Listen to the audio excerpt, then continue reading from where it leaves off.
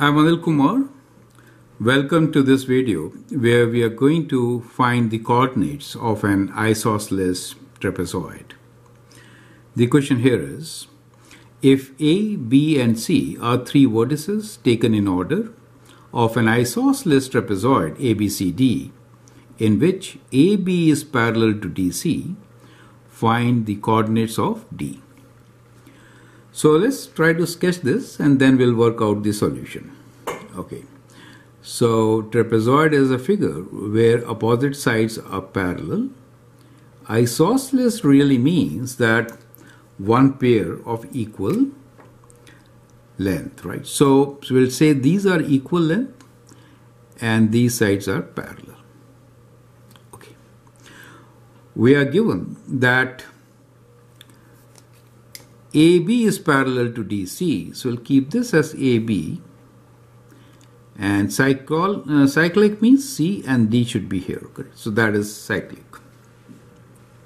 Now, so we are given these things. We need to find coordinates of point D. Let's write down the coordinates given to us.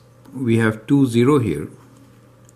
B is 0, 2. C is 0, 7. And let's write X, Y for D.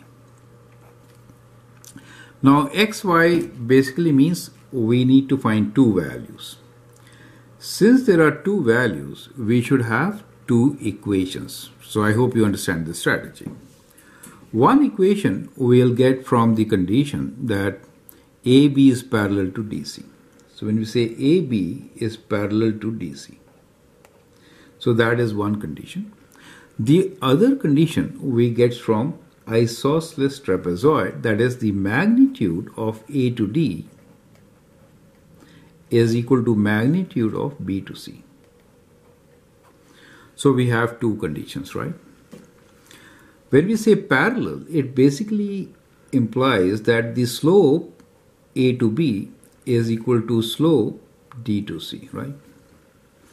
Magnitude means the square of distance also will be same, so we could use the formula which is x2 minus x1 whole square plus y2 minus y1 whole square. Well, for slope, you know the formula is y2 minus y1 over x2 minus x1. So that is the base to solve the question. I hope the concept is absolutely clear. Now at this stage, you can always pause the video, answer the question, and then look into my suggestions. Correct? So that is the thought process. Now let's begin with the slope. So slope of A to B, let's write down M A to B. Now these values are given to us, right? So we can find the slope here. Is 2 minus 0 over 0 minus 2. So that is minus 1. Now D to C should also be same, right? So slope of D to C should also be minus 1. But you can also calculate by finding difference of y values, which is 7 minus y, over difference in x values, 0 minus x. So cross multiply, you get x equals to 7 minus y. So we get one equation here. Now let's use the other condition to find the second equation. A to D distance will be what? Y minus 0 and x minus 2 whole square. Add them up, right? So x minus 2 whole square plus y minus 0 whole square should be equal to this distance, which is 0 minus 0. Okay, that's 0 plus 7 minus 2.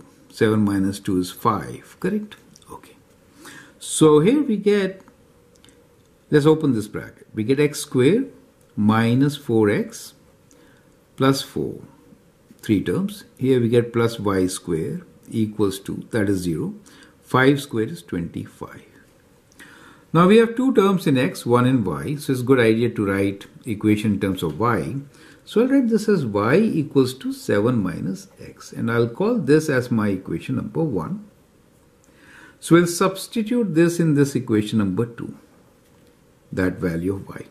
So we get x square minus 4x plus 4 Well, we could have made it, let me write down this as minus 25 on this side, and then y square is 7 minus x whole square equals to 0.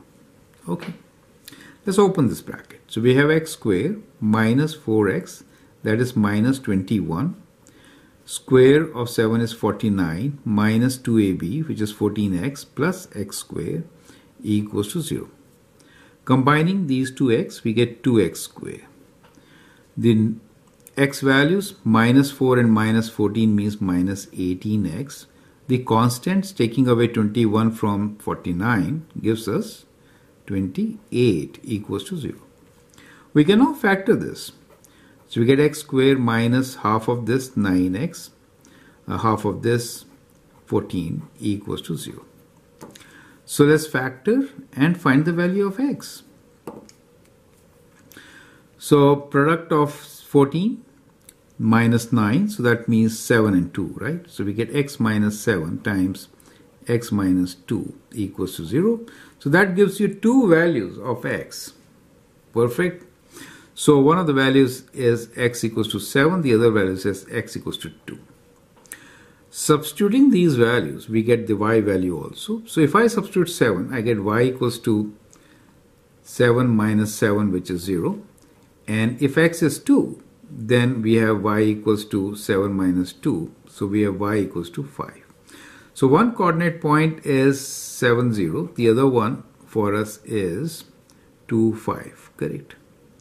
So we have two possible solutions here. One of them is 7, 0. The other one is 2, 5. So our answer is the value of d could be 7, 0 or 2, 5. So I hope you understand and appreciate the method. The idea here is we need to find two values x and y. That means we should have two equations to solve. We got one equation using the slope, the other one using distance.